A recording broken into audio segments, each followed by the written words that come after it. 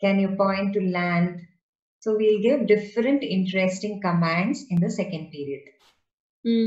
Trong cái giai đoạn thứ hai thì chúng ta sẽ cho trẻ những cái yêu cầu thú vị liên quan đến việc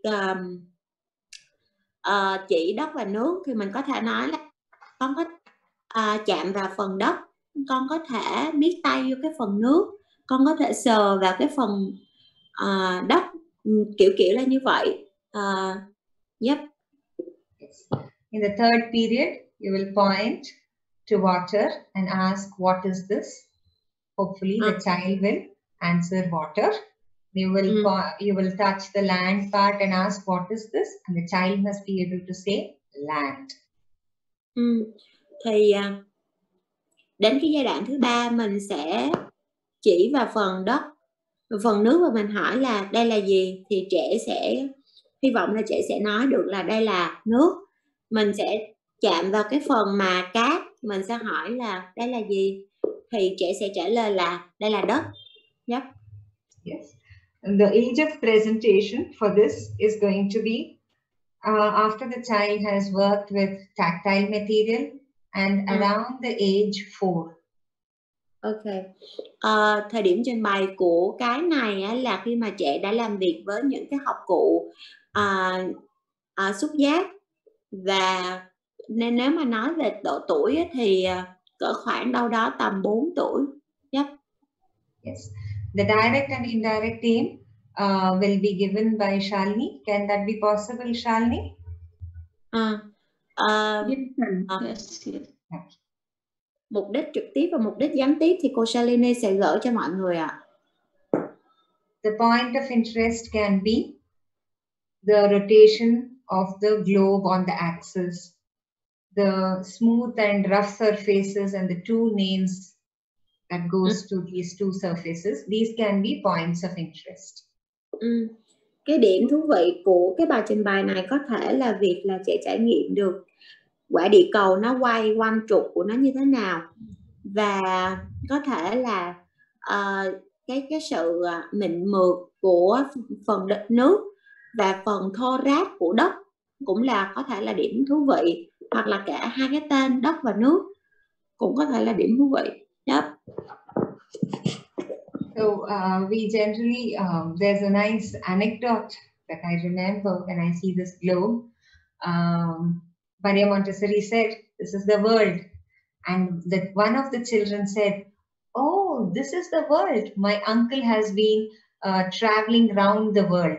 So they understand, or they have a picture for this word world, which they didn't have before.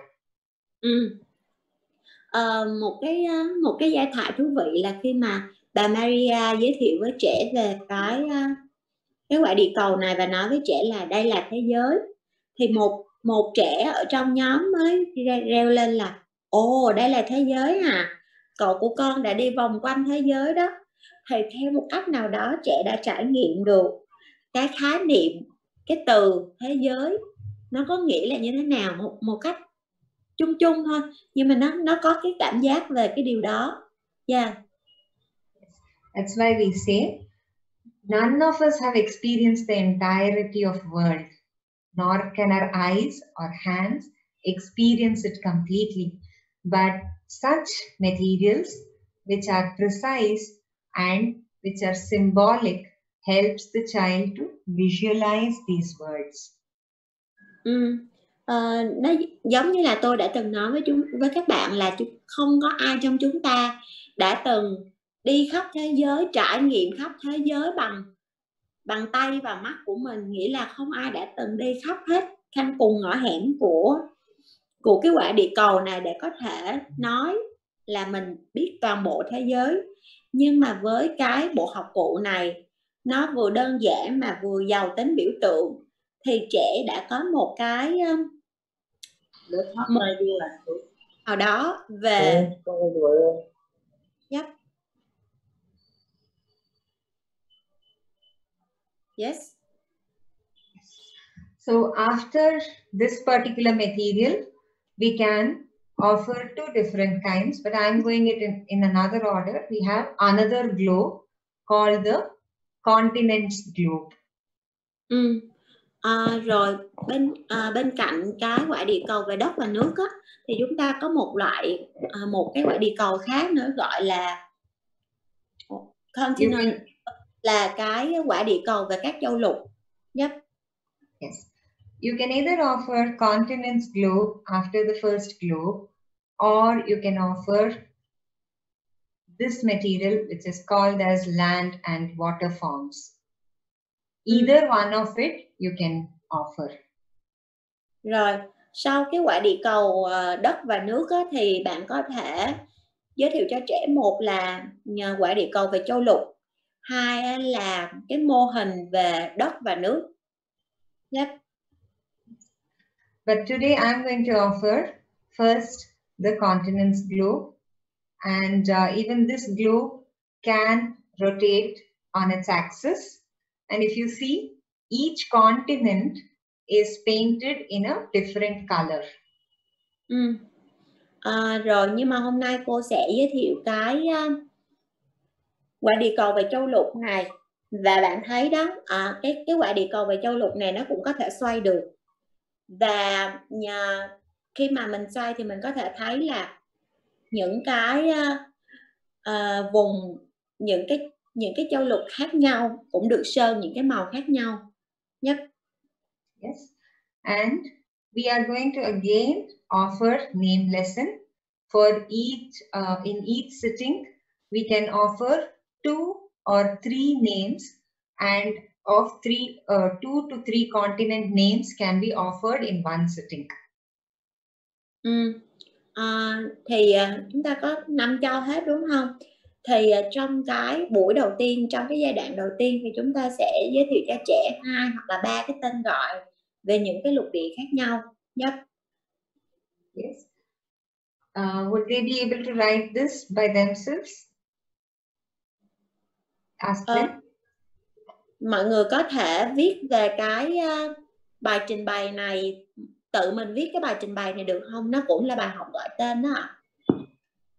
They can take sample, 2 names of 2 continents. It can be Asia and South America or something like this, and write the first period, second period and third period. Yeah. Các bạn có thể chọn bất cứ 2 hoặc là 3 cái tên gọi nào để mà giới thiệu cho trẻ trong cái bài học gọi tên này. Có thể là châu Á, rồi Nam Mỹ, và bạn sẽ viết cái bài trình bày của mình theo 3 giai đoạn. Giai đoạn thứ nhất, giai đoạn thứ hai và giai đoạn thứ ba. Mọi người làm được đúng không ạ? Okay. Yeah, most they of them. will have to, after writing the presentation, they'll have to write a footnote. You say that they don't need to write the full presentation for this? They need to write the whole presentation, but they can do it by themselves. And after writing the presentation, they need to write a footnote, which will be about the ocean, the globe for oceans. Okay. Các bạn phải viết chi tiết về cái bài trình bày về các cái châu lục này. Và sau đó ở cái phần ghi chú á, thì chúng ta sẽ nói về tên của các đại dương. You mean the name of the oceans, right? Yes. Okay. So here what they can do is the names of the oceans are Pacific Ocean, Indian Ocean. We want to say that first. The names of the oceans are Pacific Ocean, Indian Ocean, Atlantic Ocean, Antarctic Ocean, and Arctic Oceans. I'm trying to see how to, write it in the chat box, but once I started sharing, I'm not able to see the screen like before, so that's my whole problem. Okay. Rồi cái Shalvi, could you help by writing it in the chat? Please, if you could. I'm not able to figure it out here. No problem. Yeah, I can type it. Yeah. 1 minute. Just give me a moment. Yes. Yeah. Now you go on saying Pacific Ocean. Chúng ta có trong cái phần mà ghi chú ở phía dưới mình sẽ nói về tên gọi của các đại dương. Sau khi mà mình đã giới thiệu cho trẻ về tên gọi của các châu lục thì mình sẽ giới thiệu tiếp về tên gọi của các đại dương. Nó sẽ là Thái Bình Dương, Ấn Độ Dương, Đại Tây Dương, Bắc Băng Dương và một cái nữa thì Linh không nhớ. 5 châu 4 biển, đủ rồi. 4 biển đúng không? Đủ rồi. Only 4 of the oceans, right? Pacific Ocean, Indian Ocean, Atlantic Ocean, Antarctic, and Arctic Ocean. 4. 5. 5. But generally, Arctic and Antarctic is considered the same. Yeah, I think so because 4 oceans. I learned this is 4 oceans. So Arctic and Antarctic Ocean is one name. Yeah, right. Okay. Tóm lại ta có 4 biển, mình nhớ đi, 5 châu 4 biển mà. Thái Bình Dương nè, Ấn Độ Dương, Đại Tây Dương và Bắc Băng Dương. Yep. Yes. Each ocean will be painted in different shades of blue. The globe for ocean, when they are preparing, all the land will be brown in color. And each ocean will be in different shades of blue, light blue, greenish blue, powder blue, like that. Different shades of blue they can use. Turquoise blue, like that. But for the 4 oceans. We don't have that material. Yes, right. We need to. They can make and keep it in their environment. So this is. So that's why it's in footnote. Observe, right? It's an extension. Ok. Cái này là phần mở rộng, cho nên là mình sẽ viết ở trong phần ghi chú thôi. Nghĩa là mình có thể làm một cái quả địa cầu khác và cái quả địa cầu đó là quả địa cầu về đại dương. Cái này là quả địa cầu về châu lục ha. Cái quả địa cầu về đại dương thì ở trong cái phần lục địa tất cả sẽ được tô bằng màu nâu hết. Rồi đến cái phần đại dương thì mỗi đại dương mình sẽ vẽ ở một cái màu xanh khác nhau, có thể là xanh ngọc, xanh lam, xanh gì đó, nói chung là những cái sắc thái màu xanh khác nhau để mà phân biệt những cái đại dương khác nhau. Mình có 4 đại dương tất cả. Thì Linh hỏi là hình như là cái quả địa cầu này nó không có bán trên thị trường đúng không? Cô nói là mình phải tự làm đó. Mình làm xong rồi mình để trong môi trường của mình, cho nên là cái đó là một phần mở rộng thôi. Mình viết trong cái ghi chú. Yep. Yes. Even the globe that they are seeing on the screen, we took a normal globe and we painted the land in different colors using oil paint and all the water in one color of paint. So you don't have to always buy. So if you have an old globe, you can convert it into a globe of continents, another globe into globe of oceans. You can yourself make this material. Thực ra là các bạn có thể mua một cái quả địa cầu bình thường ở ngoài và bắt đầu sơn lên nó. Thì để làm cái quả địa cầu về châu lục thì bạn sẽ sơn những cái lục địa khác nhau, màu khác nhau. Còn phần đại dương thì chỉ là một màu xanh thôi. Còn đối với mình làm một cái quả địa cầu khác về địa cầu về đại dương thì mình sẽ sơn tất cả những cái phần lục địa là một màu nâu hết. Còn đối với những cái đại dương thì mình sẽ sơn những cái màu xanh có sắc thái khác nhau. Yep. Yes.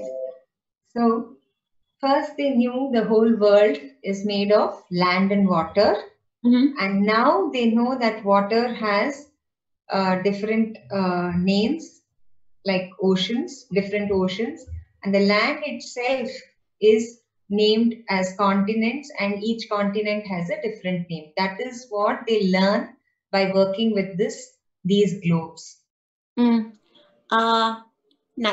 Từ nãy đến giờ thì mình đã cho trẻ dẫn dắt cái nhận thức của trẻ đi từ cái đầu tiên là trẻ sẽ nhận thức được là trái đất bao gồm 2 phần là đất và nước.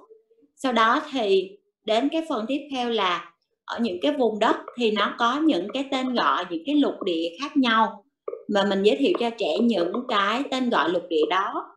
Rồi tiếp tục là ở những cái nước, ở phần nước thì nó cũng có những cái đại dương khác nhau và có những cái tên gọi đại dương đó. Anu, I have questions. Can you answer it? Yes. I mean, is it now or later? No, you ask it. Let's see. Because my son is asking, because I introduced him about the oceans and the sea. He asked me what is the difference between oceans and seas, because to him it's only like salt water. So How old can is he? explain it? How old? 4 and someone's. Okay. He may not understand because it's only a dimensional difference. Ocean is the large one, and sea is somewhere where there are harbors or small part of the ocean is called sea. Okay, and some of these which are entering the land and again becoming part of ocean becomes seas, like the Mediterranean Sea. It is the ocean water that has entered into the Mediterranean region, and it is also part of that ocean. So it's a little complex and abstract idea. Okay, we have bifurcated probably, or it was in usage always among us, among sailors, and they called it by a particular name and we have retained it. But if you see, sea is a small part of the ocean, a small portion. We call it as sea, especially which is in the periphery of land. So for some kilometers we call it as sea, but otherwise if you see, it is also part of the ocean. So you can say that I don't know, it needs to wait to understand the difference clearly. Right now, if he says everything is ocean and why we are calling, just say all people call this much as sea, so we are also calling it. And when he is at around the age of 7 or a little more than that in his elementary years, you could probably clarify why we are calling this portion as sea, but it is again part of the whole of this ocean. He can understand and appreciate it then. He's kind of understand, because I explained that there's okay, we can discuss it later. All right. Okay. So the age of presentation for this particular globe would be after we have introduced the land and water globe, and he has worked with the land and water globe quite a bit. So after he has worked, if they're writing in one sentence, they should write age of presentation after land and water globe. Okay. Cái thời điểm trình bày của cái quả địa cầu về châu lục này, hay là quả địa cầu về đại dương á, mình sẽ nói là sau khi mà trẻ đã làm việc với quả địa cầu về đất và nước. Yep. Yes. So we are going to the next material. This is called the land and water globe, water forms. Rồi mình sẽ đi tới cái học cụ tiếp theo, đó là hình thành đất và nước hả? Những cái dạng của đất và nước, những địa hình đất và nước. Chưa tìm ra được cái thuật ngữ chính xác nha. Mọi người cứ để lên nghe tiếp rồi tìm cái từ chính xác cho nó. Yep. Yes. So are you able to see my pointer on the screen? When I'm moving my cursor, are you able to see that? Yeah. It is visible? All right. So I'm going to point to each of the landforms and give the names. Okay. And maybe Shalini, you can type it in the chat box. Can you help me? Sure. Yeah. Rồi. So, bây giờ người có thấy chuột của cô không ạ? Cô sẽ di chuyển vào những cái khay này và nói cho chúng ta biết là hình thái đất hả? Ok. Nói cho chúng ta biết cái tên gọi của những cái loại này là như thế nào. Okay. The first one where my cursor is pointing, this is island.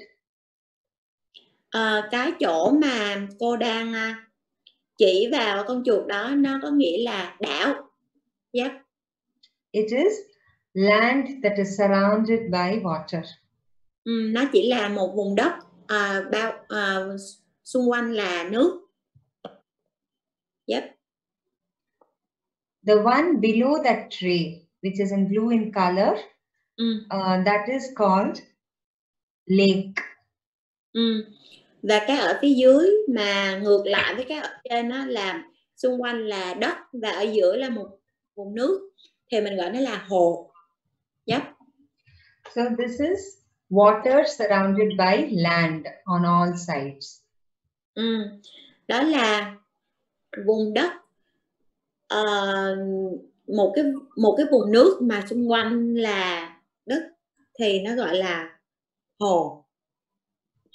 Lynn, if you know any example from your region for any of these landforms, you could probably include so that they can visualize. I still don't know your Vietnam features, physical features. Okay. So if you could add that for them, it will be an advantage, because if I'm going to give my the examples that I have, it will not work for them. They can't visualize. The names will be new for them.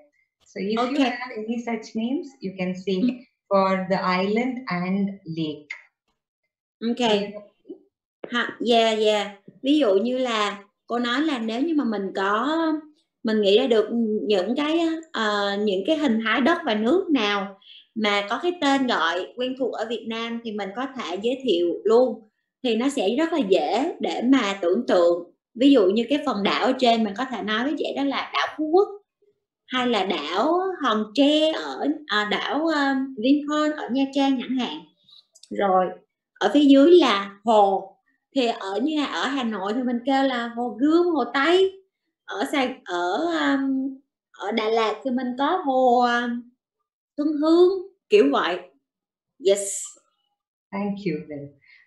The next one, that where my cursor is pointing, this particular one is called as isthmus. What? Isthmus. Shalini may type it in. It may be useful for you. Bó tay. Trâm hay là ai đó tra dùm cái từ này đi, lên cũng không biết từ này là cái gì luôn. Yes, it's a strip of land that connects two large land pieces. You see that strip, and here we look. It looks like an arrowhead, but it is actually indicating that the land is large, and one strip is connecting these two large land masses. Ai tra dùm lên cái chữ này có nghĩa là gì ạ? Eo đất. Ok. Eo đất là một cái loại địa hình, một cái loại hình thái đất và nước mà nó là một cái dải đất hẹp nối liền hai cái vùng đất lớn. And the one below that is called strait, and here there is a small water stream that connects the two parts of the oceans. Yes, a small strip of water which is flowing inside the land, and it is connecting two oceans or two parts of one single ocean, whatever. In between the land it passes, and it is again part of the ocean. This is called as strait. Okay.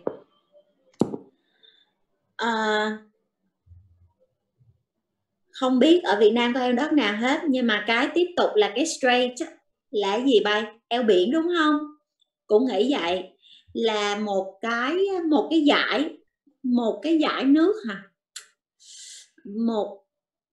Một cái dải nước nhỏ mà nó nối liền hai cái vùng nước lớn. Ở giữa là một dải nước nhỏ nối liền hai vùng nước lớn, ghê quá. Thank you. I know it is very difficult. This is bay. Sorry, this is peninsula, where the land is covered with water on 3 sides. So there is land, yeah, but it is covered with water on 3 sides. So this is peninsula.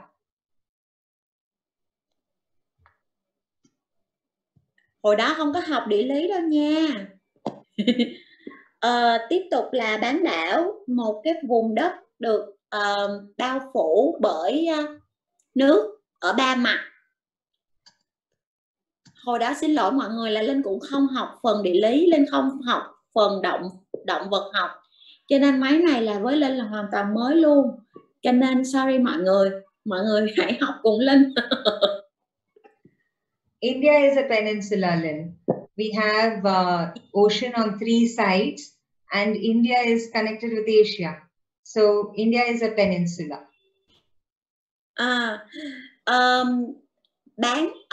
Ấn Độ thực ra là cũng là một bán đảo đó. Mọi người khi mà nhìn vào địa lý của bản đồ của Ấn Độ, mọi người sẽ hiểu là tại sao Ấn Độ là một bán đảo.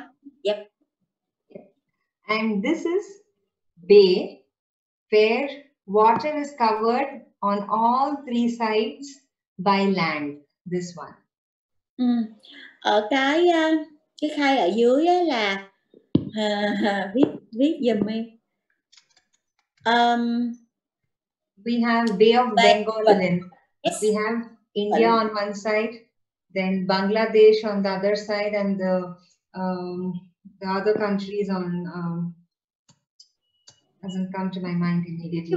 I think Singapore or whatever, that comes on the other side. So there is land on 3 sides that is surrounding the water. So that is called bay. So Bay of Bengal is one of the examples, popular examples. Yeah. Chúng ta có một cái ví dụ vịnh rất là nổi tiếng ở Việt Nam, đó là vịnh Hạ Long đó. Câu chuyện là vịnh nó sẽ là ở giữa là một vùng đất bao phủ 3 mặt là biển. Nói chung là your Hạ Long Bay is also another example for bay. Yeah, I told them already. Okay. Thank you. And the last tray that we have here, this is called cape. Okay, it is a thin strip of land jetting in the water. Cave. Cape. We say in South Africa, Cape of Good Hope. When Christopher Columbus came in search of India, the route to India, he ends up in South Africa. And when he sees land, he says this is a sign of good hope. So they called that as, Cape of Good Hope. It was a cape. It was a small land jetting into water. Yes, mũi Cà Mau. Cái vùng mà có một cái phần nhọn, một vùng đất nhọn lồi ra. Mình gọi nó là mũi, thì mình có một cái ví dụ kinh điển của Việt Nam đó là mũi Cà Mau, mũi Vĩnh Điện. Nói chung là vùng đất của các bạn có các loại mũi gì thì quất tới tóc đi. Vậy đó. And and the last tray just below that, what you see is Gulf.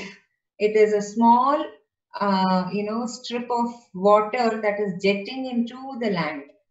Ocean water or sea water that is jetting into the land, but it's just a narrow strip that breaks the land, but it doesn't break it completely.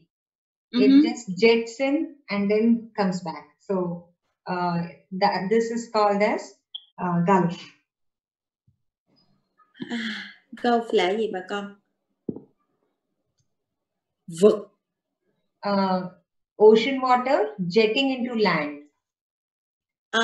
Here, it's just a narrow amount which is cut through the land and entering their land, but doesn't cut it completely.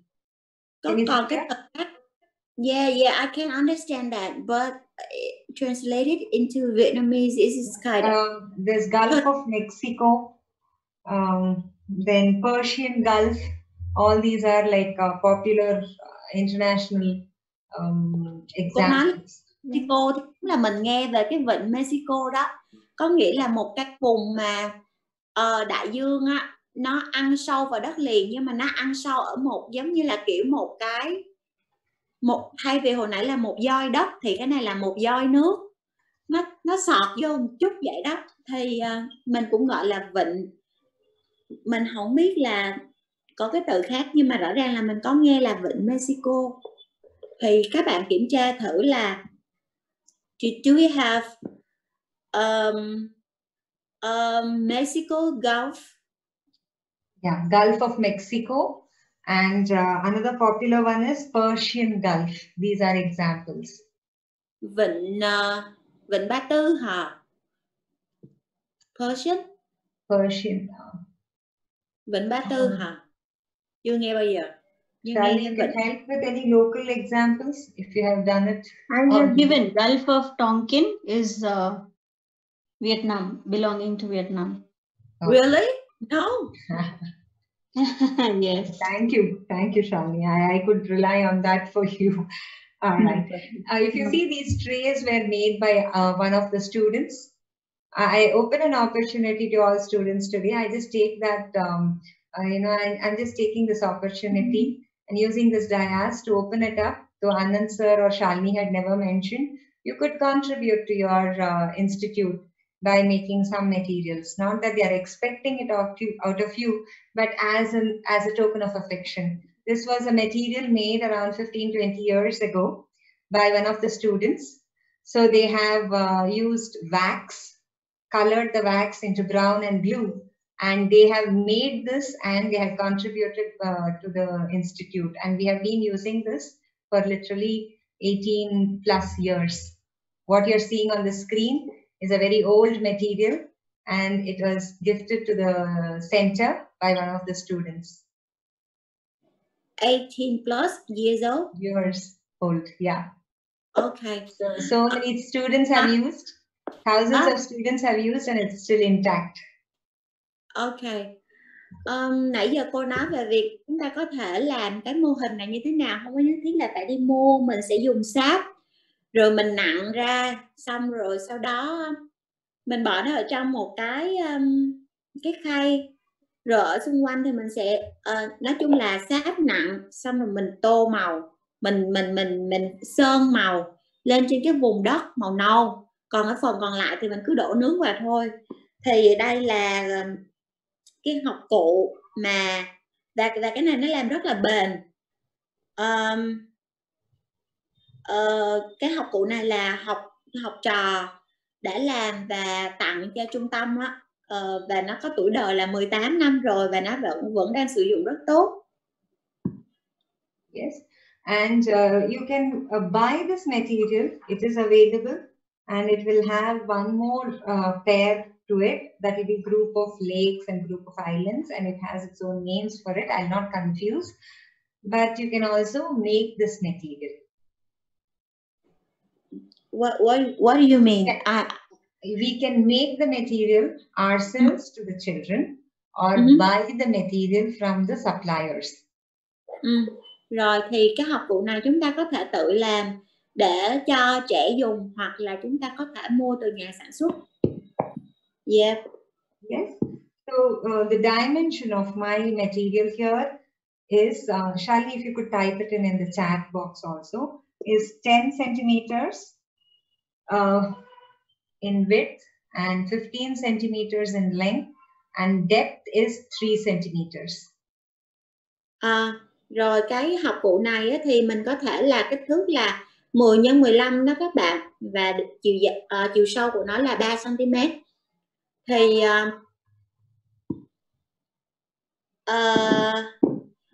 mình không, cô nói là mình dùng wax là sáp để mình làm, tại vì thực ra là nó có tiếp xúc với nước, cho nên mình không dùng đất sét được, nó sẽ bị bở ra. What is the depth you said? 3 centimeters. How much? 3 centimeters. 3 centimeters.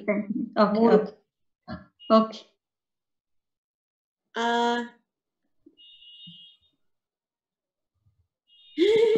Ý là nghĩ đến rau câu á hả?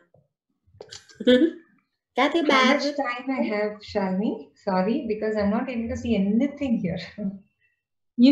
You still have another 10 minutes. Will you stop me at the right time? Yeah. Yeah. Sorry then. Continue. Yes. Yes. Someone asked about the name of the 3 and 4. 1, 2, 3, 4. Ý là một cái là bạn kéo chart lên phía trên đó là bạn sẽ thấy nó có cái 3 là eo đất và một cái nữa là eo biển. Yep. All right. So we have used wax. You can use any material that is waterproof for preparing this material. So if you're using some plasticine clay or whatever, you can fix these land and water forms. You can use thermocol, color it, and then fix it on the tray. Or you can use some material that will, or resin. There's something called as resin. So you can use such material and also hand make these materials. Okay. Rồi với cái việc làm cái hộp cụ này thì ở đây là cô dùng là sáp, nhưng mà chúng ta có thể dùng những cái vật liệu, những cái chất liệu khác mà miễn là nó chống thấm nước để mà mình làm. Nếu mà dùng bằng đất sét thì mình phải làm sao đó để mà chống thấm cho cái cục đất sét đó. Mình sẽ để nó cố định theo cái kích thước của cái khay như vậy. Thì các bạn có thể tự làm hoặc là mua ở nhà cung cấp. Yep. We are going to offer the names as a presentation. So here I have taken a sample and I have just, set it up how we would be presenting this. Okay. You first translate that, then I'll explain the setup, and then I will say what is the presentation. We'll go in 3 stages and stop after this. Okay. Bây giờ là mình sẽ đi vào việc là trình bày cái hình thái đất và nước như thế nào. Thì đây là cái của cô, cái việc mà mình để các cái hộp cụ nó lên trên bàn như thế nào. Rồi cô sẽ đi vào chi tiết là mình sẽ làm những gì và mình sẽ có những cái giai đoạn nào. Yep. Yes. So we have a special oilcloth for this. This can be done on work mat or chowki. This presentation. Rồi mình sẽ có một cái thảm dầu đặc biệt, nghĩa là nó bự đó. Mình để nó ở trên mặt bàn hoặc là trên thảm làm việc. Yep. We have an oilcloth. If you see, first we lay the oilcloth. Then we have the mug. This is to the right side of wherever you're sitting. Okay. And then you have the bucket on the left extreme corner and a small piece of cloth for wiping any spills. Okay. This is the setup. Rồi, cái setup của mình là mình sẽ để 2 cái khay của một cặp ở giữa cái thảm dầu. Rồi ở bên phải thì mình sẽ để một cái ca màu xanh. Ở bên trái thì mình sẽ để cái xô để đựng nước. Rồi ở phía dưới góc trái thì mình sẽ để một cái khăn để thấm nước, những cái nước mà bị nhỏ ra ngoài đó. Yep. Yes. The mug has an indication mark such that there is enough water to pour wherever you see the water feature here, right? We must have enough water to pour onto both the trays. So we will have a mug which can hold so much water and an indication line for that much water to be carried in the mug. Okay. Bạn thấy ở trong cái ca này thì chúng ta có một cái vạch chỉ để chỉ là bao nhiêu nước mình sẽ múc bao nhiêu nước đến cái vạch đó để có thể đổ vào những cái khay này. Tại vì nếu mà đổ nhiều nước quá thì nước nó sẽ tràn ra bên ngoài đó, cho nên là mình cần phải có một cái vạch chỉ, và cái vạch đó nó sẽ được đo dựa trên cái học cụ của mình. Yep. Yes. So once we have set it up with the help of the child, we'll ask the child to fetch water in the mug till the indication mark. This is the presentation, and it will be an individual presentation. Rồi bây giờ chúng ta sẽ đi đến bài trình bày, và đây là bài trình bày cá nhân ha. Thì đầu tiên là mình sẽ kêu trẻ là lấy nước vào trong ca cho đến cái mực, cái đường chỉ dẫn đó. Yep. I forgot one step in the preparation. The child will have to wear an apron for this presentation. What? The child have to? Apron. Could you type it in, Shalini? Apron? Yes, apron, I know. Rồi cô quên mất một bước ở trong phần chuẩn bị nữa là trẻ phải mặc tạp dề, tại vì chúng ta làm việc với nước. Yep. Thank you. So we asked the child to pick up the mug and say, do you see, this blue part is water. Can you pour water here? But when you're pouring, see that the water is below the land. Rồi mình sẽ chỉ vô cho trẻ là con có thấy cái chỗ này không? Cái chỗ màu xanh này chính là nước đó. Mình sẽ đổ nước vào cái phần này. Nhưng mà hãy lưu ý là mình sẽ đổ nước như thế nào cho nó thấp hơn cái mặt đất.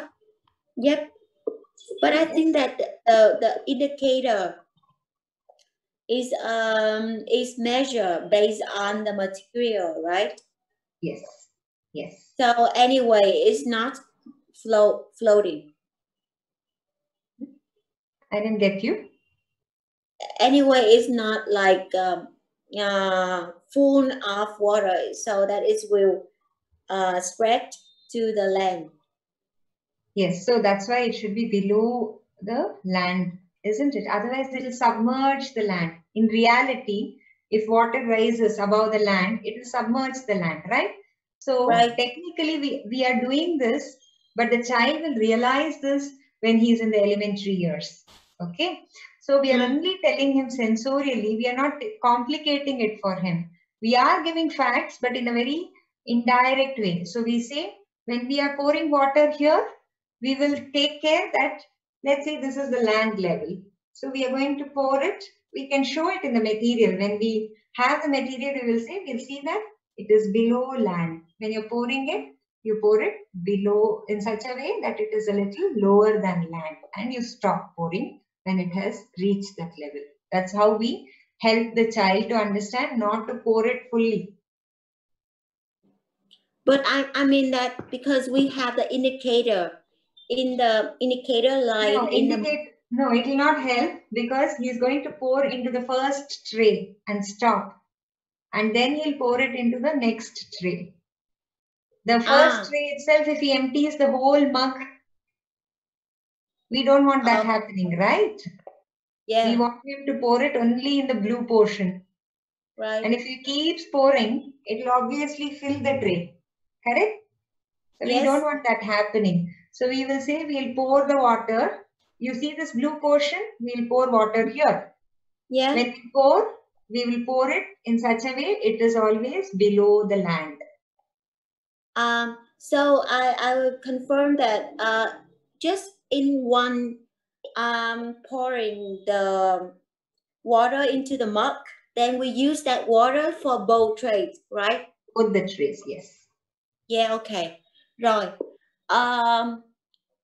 khi mà mình múc nước vô trong cái ca đó thì mình sẽ múc nước ngang cái mực của đó, và cái mực và cái số nước đó là sử dụng cho cả hai khay nha, chứ không phải là chỉ một khay.